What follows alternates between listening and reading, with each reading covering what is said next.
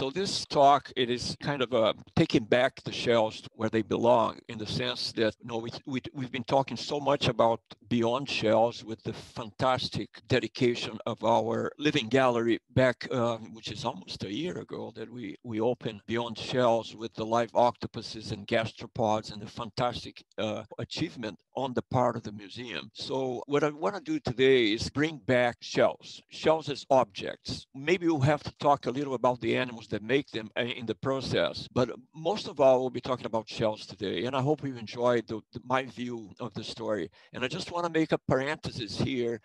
This is our landing page. I just copied. That's the way it is today. At least it was an hour ago.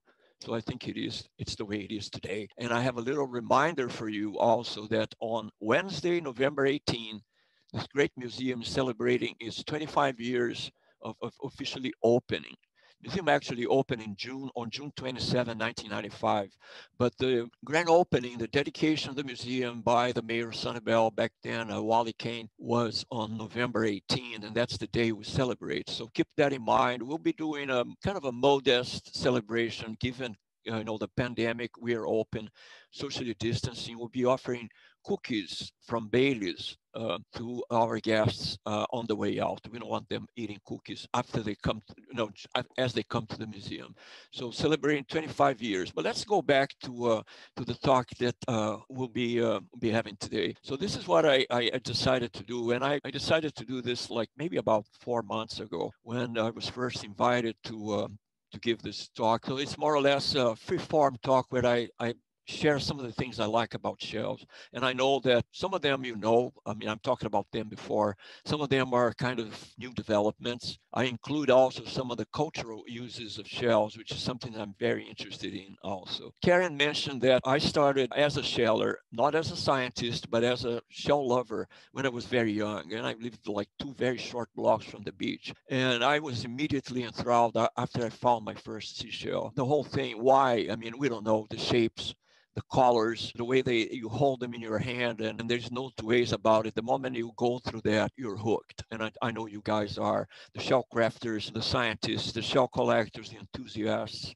We're all in the same boat, aren't we? Let me just go over a few facts about shell. You see here in this image, some of actually the second largest local gastropod, a horse conch, a very small species that cannot, I don't know if you can find that locally, but you can find it in the Gulf of Mexico. And this is about a shell that's about less than a half a millimeters, which is about 2/100th of an inch.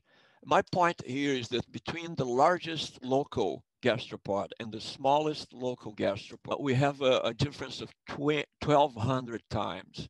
So the smallest gastropod you can find around here is 1,200 times smaller than the largest one.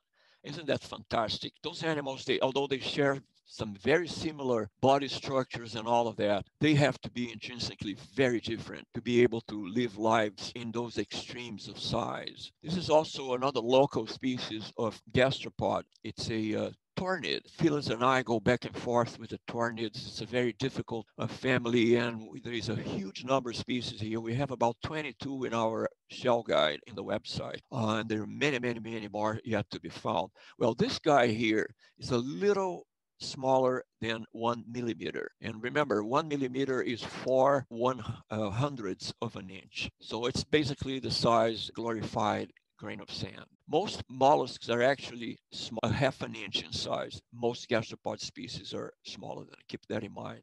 So when I say sometimes, I tell people that we don't know exactly what species we have living. We don't know all the species that we have living here off Sanibel Island, or even in that we can find on the beach. As you scoop a handful of sand, bring under the microscope, you're liable to find species that have not been named yet. So shells have a very special way of growing. The mollusk body is growing.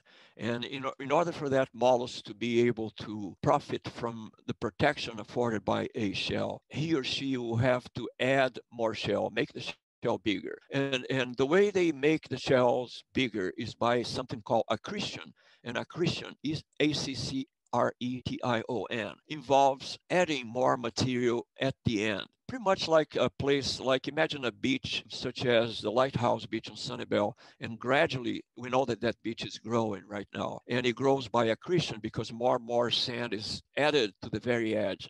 That's the way a shell grows. And here's a little model that shows just that, the shell growing by addition of more shell material at the end. And this is one of the classic slides that I really like. It's from Tucker Abbott's Seashells of North America, my favorite shell book. It's the little green one and now it's white. And it shows a cross section of a shell here, and with the outside, the periostracum, that fuzzy, hairy, sometimes layer, brownish usually, and then the different shell layers and the actual mantle of the mollusk inside.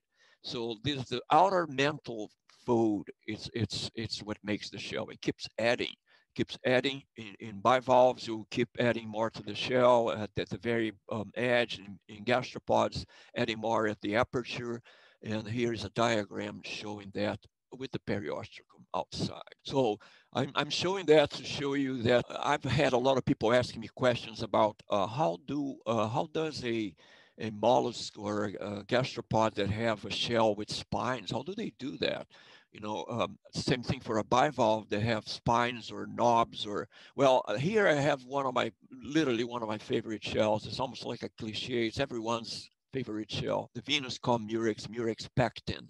They look like, they render the shell the aspect of the fish bones. A dead fish. You can see a cat holding onto that and running around in a back alley. Here, I have a detail of the same shell showing you more or less the structure of the spine, just to show you that there is a furrow right here. I hope you all can see that. And that represents the place where the soft part that makes the shell is called the mantle. You all know that. And the mantle here at some point forms a projection, pretty much like a long finger, and we will then add shell material around itself. And here is the seam that results. So if you can break that, you notice that that spine is hollow. And that's true also for gastropod shells that have knobs or shells that have scales and all that. It's the mantle that's making all that.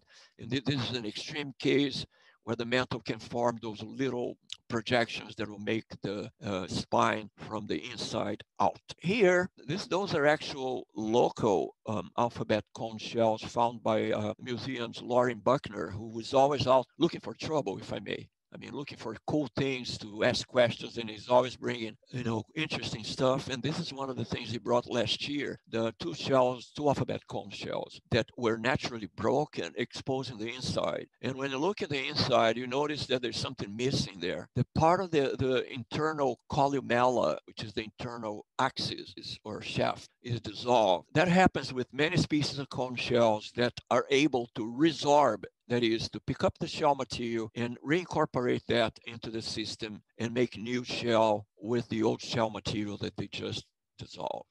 Isn't that cool? There's a couple of reasons why they do that. One is that they no longer need to have that structure inside. Their shell grows in a way they don't need to have that strong shaft inside. And the other is that it adds more living space that otherwise will be limited by that bulk of the columella inside the shell. Sometimes you may be looking for cool shells and that pristine alphabet cone. Keep in mind that the very bad, the very beat up also yield cool information in case you're looking for that. This here again is on a Caribbean fossil cone shell, and that's a study by John Hendricks, who was here at the Florida Museum for a while. Now he is at the Paleontological Research Institution in upstate New York. He did a very cool study showing the effect of UV light revealing coloration, color in very dead fossil species. So this is I think it's a Miocene species of cone shell that's probably about 20 million years, 20 plus million years of age. You can see faint markings here in the fossil shell, pretty much like some of the Florida fossil shells. When you throw UV light onto that shell and take a picture, you end up with something like that. And if you do a negative of that and print or look at the negative, then you have something that, according to John, is very close to what he estimates would be the real color of the living species in that shell. So we know that. We've been talking about that for decades here in the museum, we do, you guys probably know it, that if you throw a black light, ultraviolet light onto some special fossil shells, that the color pattern is revealed. Some cowries glow really golden or orange. We actually have a black UV light down in our exhibit hall that shows just that. I thought it'd be cool to share this. Some of you may have seen this paper. Another cool thing about shells, and was found only recently, it was found about around 2001, a species that we call, informally, we call the scaly foot snail, only named in 2015 by a group of, international group of scientists led by Chong Chan, who's a very productive young scientist working in Japan now. And, the scaly foot snails is a species that may incorporate metal both into the shell and also in those protective scales that they bear on top of the foot. So basically they have protection afforded by iron. And in this case, it's a composite called iron sulfide. It's a mixture of sulfur and iron. This species lives in a very special area, very small area, the size of 2 football fields in the Indian Ocean. Because of the size of that area and the fact that that area now in the recent past has been explored for extraction of valuable minerals by Chinese and German conglomerates. The species now is in the red list of endangered species put out by the International Union for Conservation of Nature. So I think it's the first marine snail, first marine mollusk actually that's officially given as endangered. Well, this is a subject that I like to talk, and again, some of you may have heard me talking about this before, is the fact that although in some species of mollusks, the young shell looks very much like the adult shell. And here, the best case scenario in a very well-known species, one of actually, to me, an iconic species, lightning whelk, simple as that. In the lightning whelk, the young individual, as little as 1/8 of an inch, even less than that, will resemble very much the adult shell. And this is because they spent the whole growth inside an egg capsule and come out as a miniature of the crawling adult. And this is part of one of our exhibits opened in 2016 that I worked with Dory Hipsman to put out, and they look really nice and was a very good use of donors' resources. We put into that battery of exhibits together in 2016. Now let me go back to what I was talking. What happens with lightning whelks, that the young shell looks just like a miniature adult, doesn't happen often. Many cases in mollusks, the young mollusk or young gastropod in this case, and I chose the example of abalones here, they will look totally different. The shell will look totally different. And this is because in some species, the young stages of in the life of that animal are spent in the open water where we have a planktonic larva versus the adult, which lives on the bottom.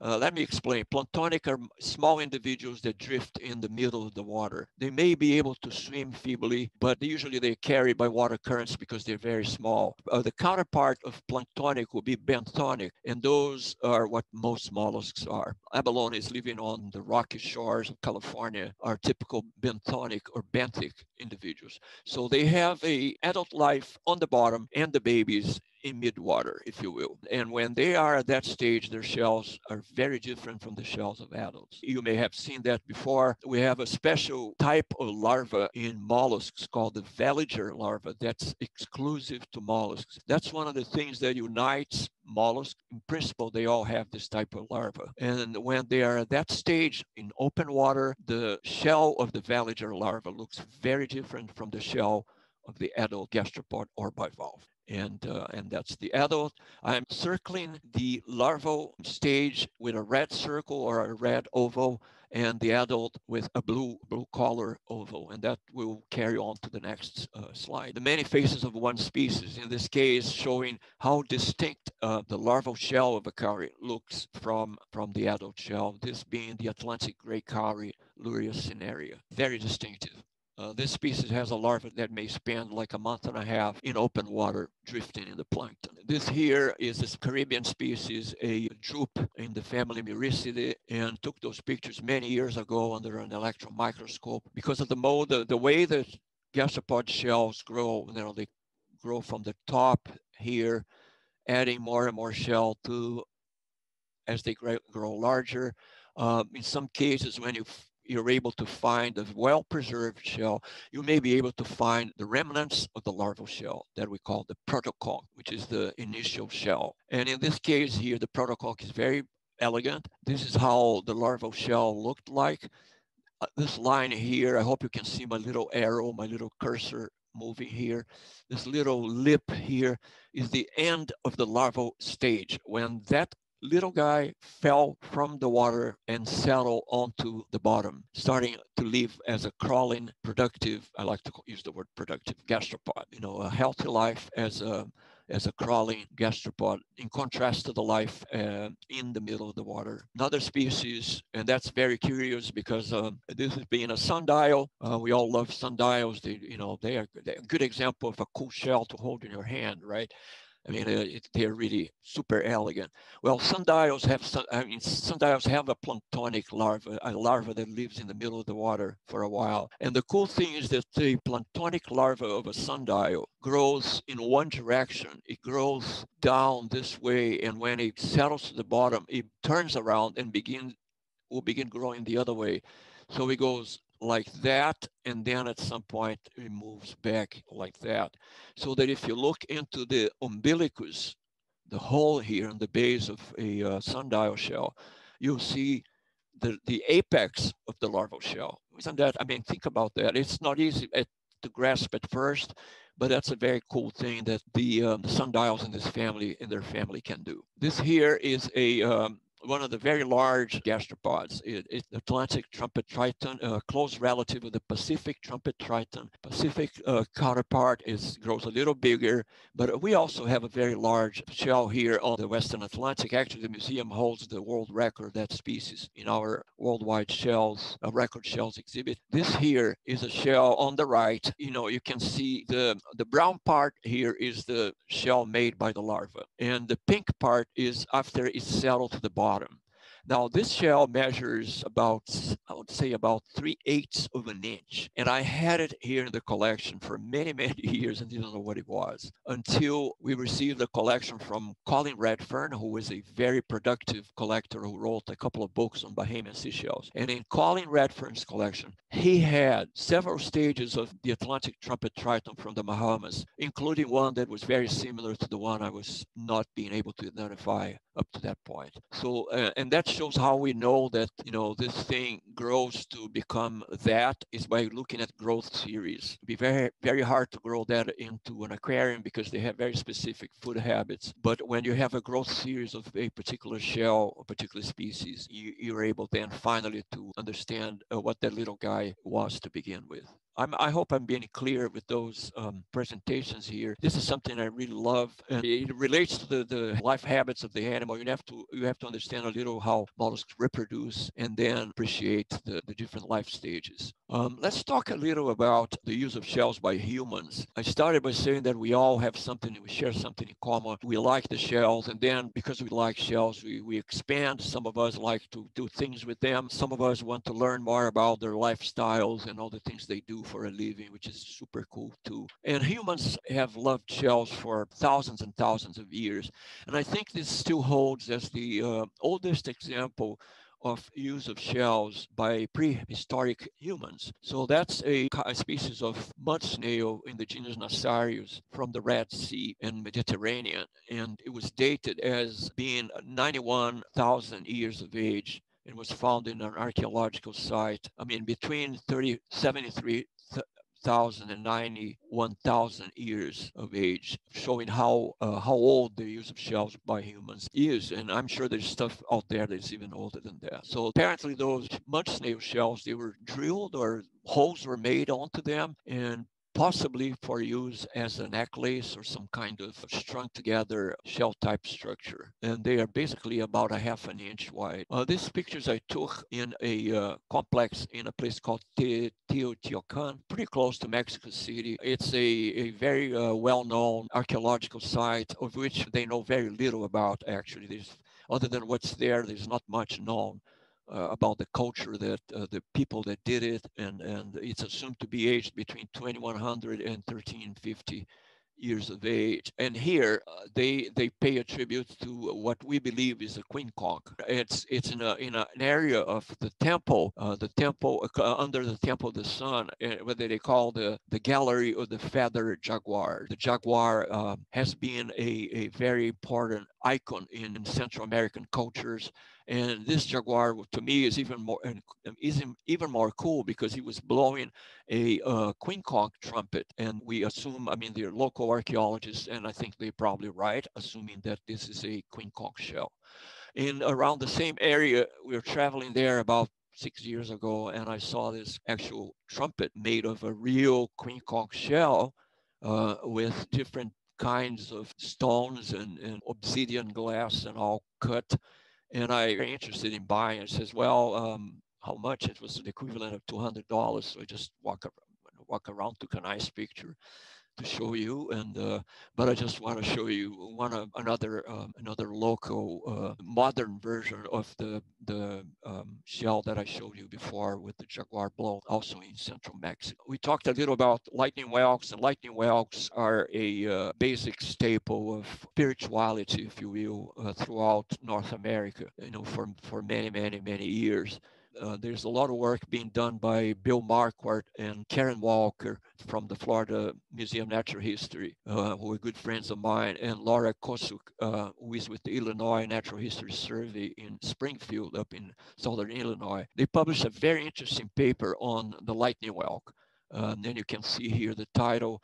And they traced the history of lightning whelks and different whelks, like the channel whelk, in places far from the ocean, in archaeological sites and temples and all that. They narrate several tales that have been passed from generation to generation in Native Americans, and it's a very interesting shell, and there's a lot to it, and a lot of that is related to the way that it grows in a sinistral fashion instead of a dextral fashion.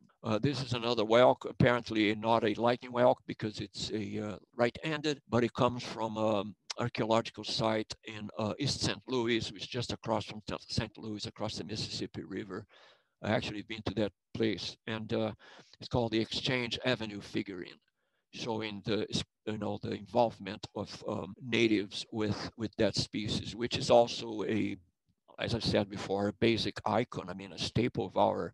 So to me, it's almost there's not a day goes by in the Shell Museum that we don't talk about lightning whelks. Going to farther, more distant place, cowries now, and I haven't spoken about cowries yet, but there will be a little about cowries because they are really cool. I mean, they're cool objects when you think of them. Cowries have been used as currency, for centuries, and is still used in some faraway Southwest Pacific islands. The center of the use of cowries as money centered around the Seychelles and the Mauritius Islands. And that's where they gathered a lot of the shells that ended up being used as currency all throughout Asia, the Southwest Pacific, all the way to easternmost reaches of Polynesia, such as Easter Island and all that. Here I have a picture that shows contemporary picture showing a different use of cowries, which is the use of cowries as objects for divination, meaning that it pretty much as tarot cards, that by throwing cowries, those individuals, usually female individuals who have special powers, they can tell your fortune, your future, and depending on how they fall and the relative positions and all. That's only cowries are used for that purpose. Came out of West Africa and it was transplanted to places in the Caribbean and South America and the U.S. where slaves were brought from West Africa. They brought all those traditions with them. I have actually seen people doing that back in my home country. Well, objects of ornaments, those are peoples from Papua New Guinea. At some point, we received a large collection of photos of shells in Southwest Pacific cultures, and I really liked those. That lots of cowries. Usually, the money cowrie was one of the basic staples, and also there was a value, an intrinsic value. It's pretty much like making your Halloween costume or your ceremonial costume, your wedding gown made of $100 bills, if you will, because those cowries are worth money to the very people who are wearing those outfits, shouldn't be using the word costume in this case. This is a piece we have here in the museum that I find to be extremely elegant. It consists of money cowrie shells, making I think it's a necklace. Or like a chest plate, almost necklace slash chest plate because it's so large. Also from Papua New Guinea.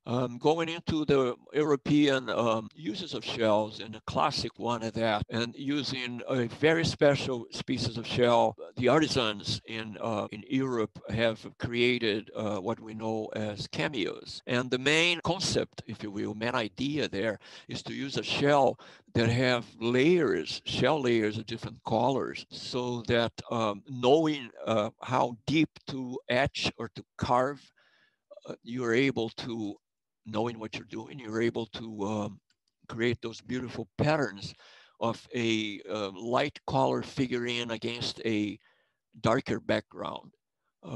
You may be able to do that with different species, but it seems to me that most of the cameos we see in our collection, we have a small collection of objects like that, are made of with the bull mouth, or also known AKA as red mouth helmet or red helmet. Cypricassis rufa. Even in contemporary art, cowries still make their presence known, and this is a exquisite, kind of strange and different figurine made by a Scandinavian artist using small cowrie shell. This is something that really, there again goes my having to show off, and it's actually a friend, a person who became a friend because she brought her little son here, and I helped with a school project, and as a thank you note, she sent me what I consider to be a really elegant woodcut celebrating the species that was named after me. Bear with me now with that. And here is the species, Epitonium leali, named by my friend Emilio Garcia from Louisiana in 2011. I think that it's a pure artistic form. It's not supposed to be a scientific drawing, but I think it captures the essence of the shell that was named after me. I really like it. Anyway, I need to show off. And then again, elegance in shells. This is one of the Anatomicus group. I always have a dilemma when someone asks, "What's your favorite shell?" Imagine people ask me that question all the time, and I have a special group of drupes that I like a lot, and also those murexes that look like bones, almost like parts of a skeleton. And this one, again, is a good example of people, if you don't know how a mollusk makes a shell, you have trouble envisioning that. But after the explanation I gave you about the Venus comb murex, I hope you understand a little better now how the mantle will form a projection of itself. It projects itself and gradually makes this object here, this expansion, this extension of the shell, and then withdraws back before it can do a new battery of those frond-like spines. Use of shells by humans, an iconic species, what we call the St. James scallop or Mediterranean scallop. That is the shell used by the pilgrims that did the way, the 500-mile walk pilgrimage to Santiago de Compostela in the part of Spain that's very close to Portugal, actually. It's on the border of Portugal. And that shell, very attractive. To me, it's super elegant. It has this balance to it. The beautiful common shell, but very beautiful. It was used by the pilgrims, not only as it's used today as a symbol, but in the distant past was used as a cup so that they could fetch water in the water springs along the way. That's one of the many uses. The shell is known as a symbol for St. James, known as Santiago in Spanish, and there's at least one small church in that area that has the outer walls all covered with this shell, which is I should have found a picture of that to show you next time. And again, now going away from the cultural use to a more pragmatic interpretation of the shell, is the fact that shell like that is a good example of a very strong engineering structure because it has this notched chamfered shape. And that shape is, I'm not saying that the shell was used as a model by modern engineers, but it is a good example of a structure that's very strong because of the shape, the inherent shape. And here you can see a metal, quote unquote, tiles, metal plates used in commercial industrial roofs that have the same shape. This shape lends itself to becomes extremely rigid. If you have a wind blowing, a hurricane, it's very hard for this to bend because of the, the folds here. And I think this principle also applied here with a shell that's extremely strong and resilient because of its shape and in cross section.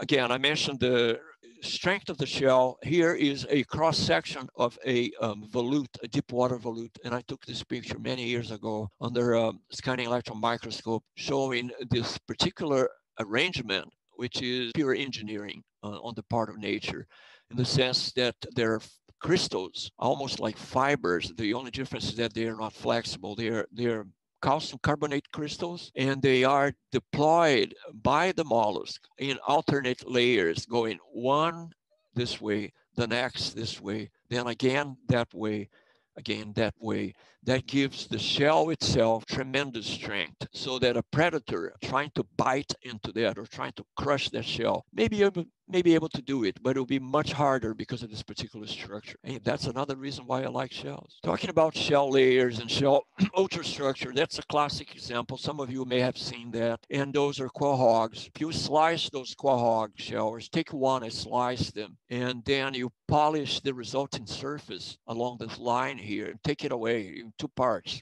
1, 2, and look now at the resulting surface. You'll be able to see something like that. Actually, I took this picture here in the museum. This shell was sectioned by a scientist at Iowa State University in Ames. She was looking for local shells to do studies in environmental conditions. And I'll explain to you, some of you may know that, but those quahog shells, they will incorporate minerals from the water at the time when the shell was being made. And the minerals in the water and the water conditions, the temperature and all, they were not the same as they were being made as 5, 10, 15, 20 years down the road. So what I'm saying here is this shell has the ability, to people who know how to read them or to listen to them, they have the ability to provide environmental information. And that's exactly what she was doing. Not only that, but if you look at the bands, dark, light, and the dark band is really narrow, the lighter band is wider. Here in Florida, in the summer, the water gets very hot, very warm. I mean, actually, in some places in the shallow bay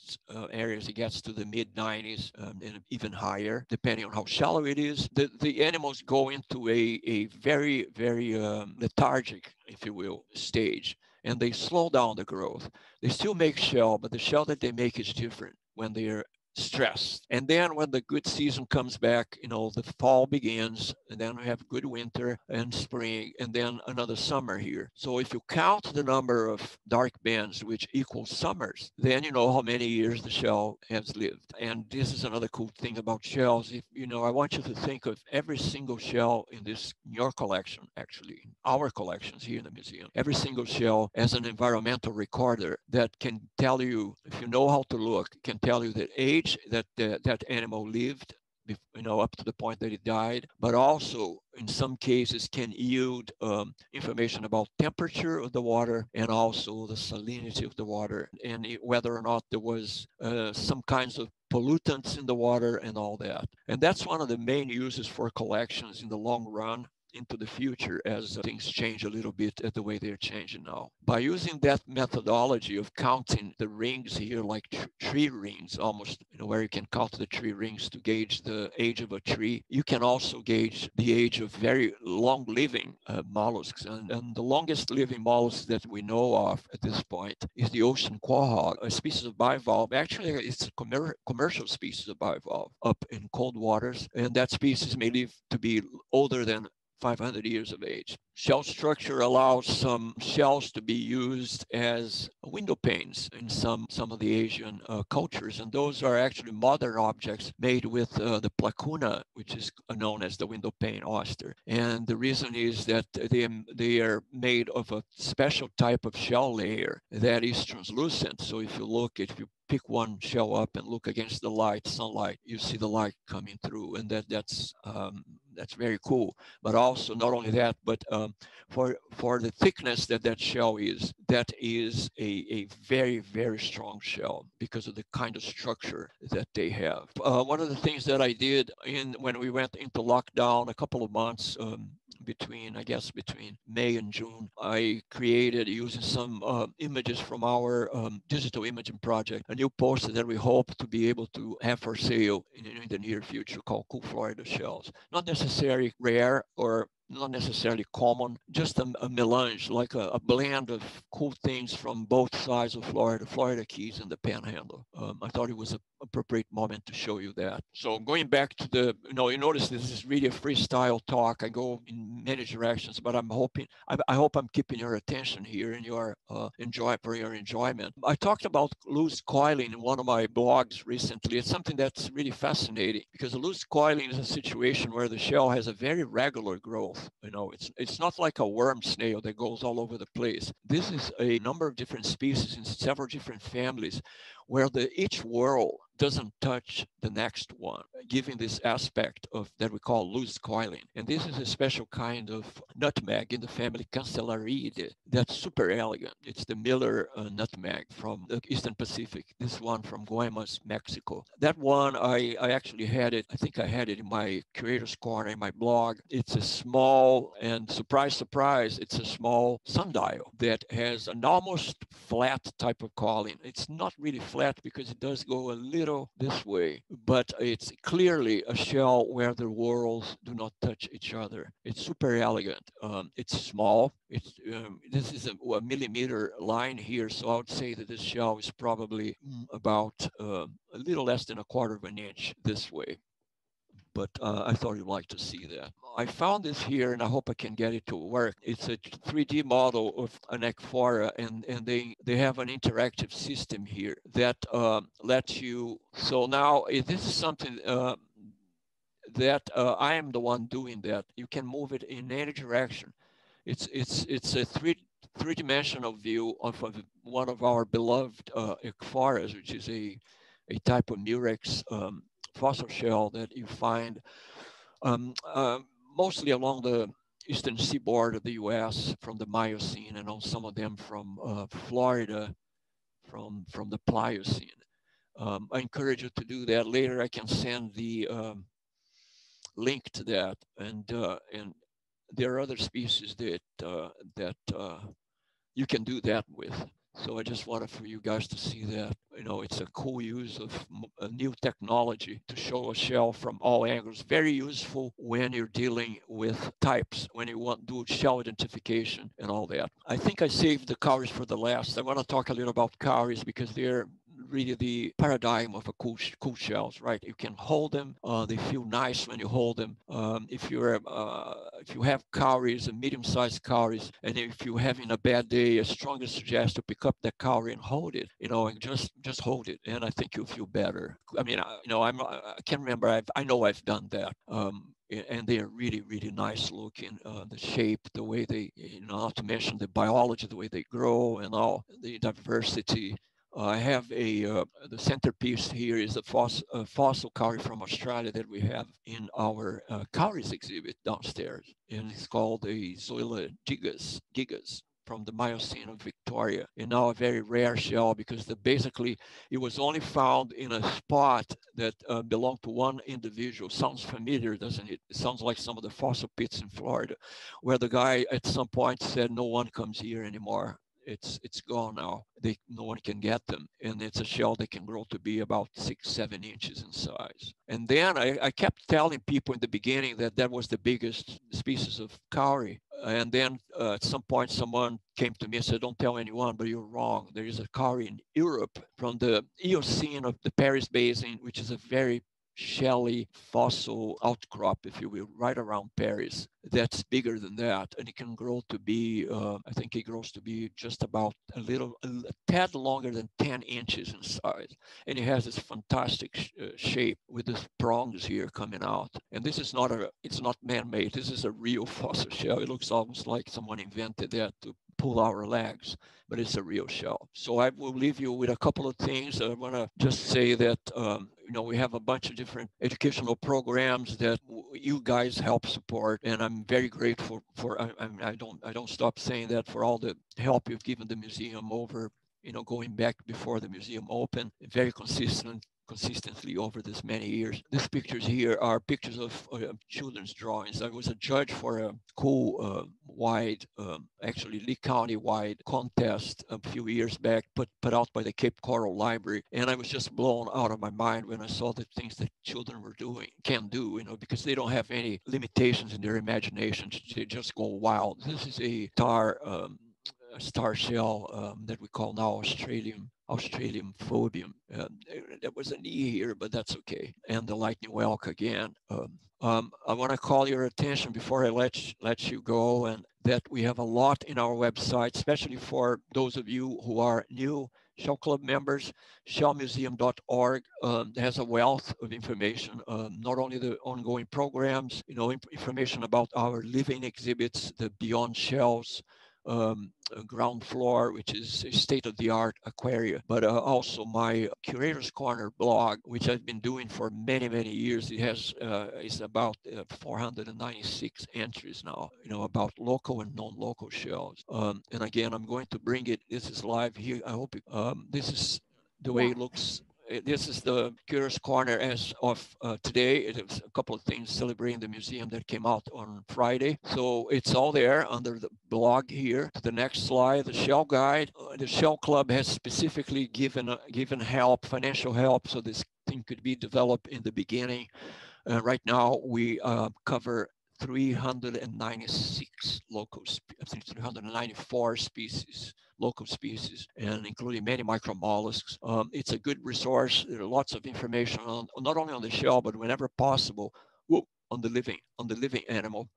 So that let me go here and show you. So if you click on, this type of limpet, the Cayenne keyhole limpet, you'll be able to see pictures of the live animal, the picture by Amy Tripp, and so on. So that's the other one. It's here under Shell Guide. See, last but not least, for those of you who are really serious about the idea of local shells, our entire collection is online, and it's what we call the web portal for the catalog.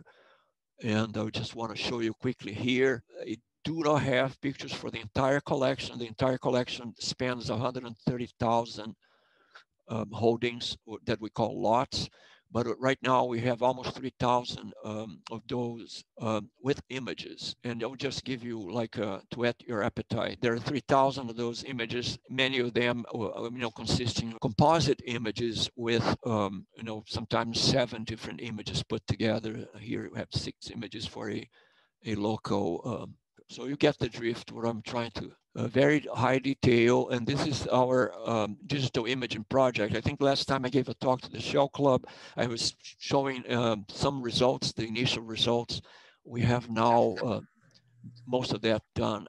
And with that, I think I will leave you. I want to go back to one of Dave Horton's cartoons. Hey, I can hear the city. It's a little Florida fighting conch holding a skull.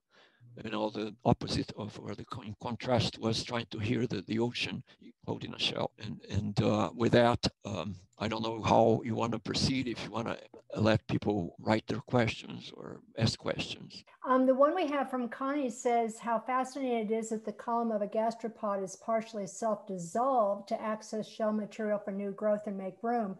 But she says, why does the apex of a lettered olive blow out seemingly so much more than other gastropods? Even young ones are commonly found with a hole at the top. I really don't know in that case, and usually that happens. I'm not talking about specifically the letter olive, but in gastropods in general, including land snails, that if the protoconch, that little initial, let's go back here, and the little initial larval shell that will stay behind on top, if that is light and thin, that'll go pretty fast. So that's why this particular shells here are so unique, because I could find some that had the protoconch preserved.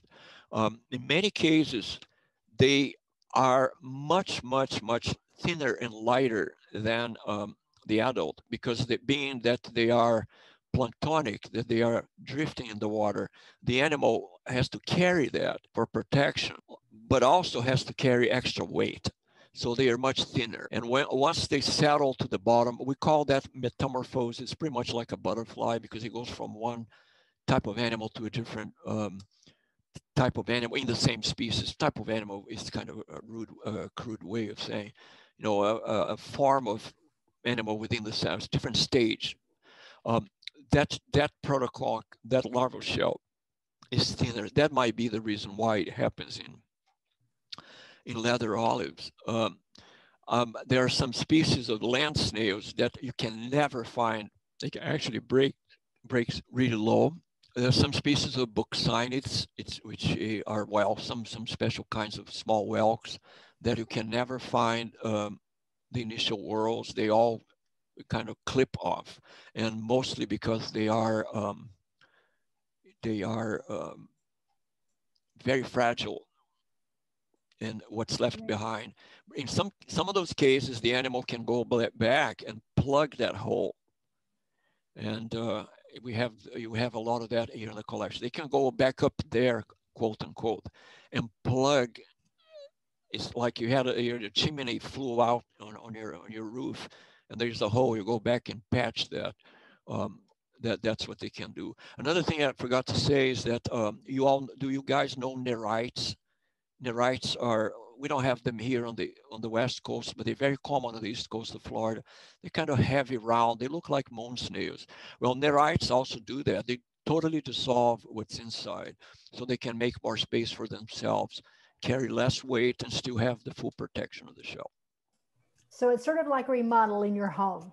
So Yeah. great. Yes. Okay, Yeah, thank you. that wall. I don't like that wall anymore between the kitchen and the living room. In space. So thank you so much, Jose. That was wonderful. I'm going to remind people that if they come up with a question or if they look at this on our website in the future and they have a question, that they should feel free to email you at that time.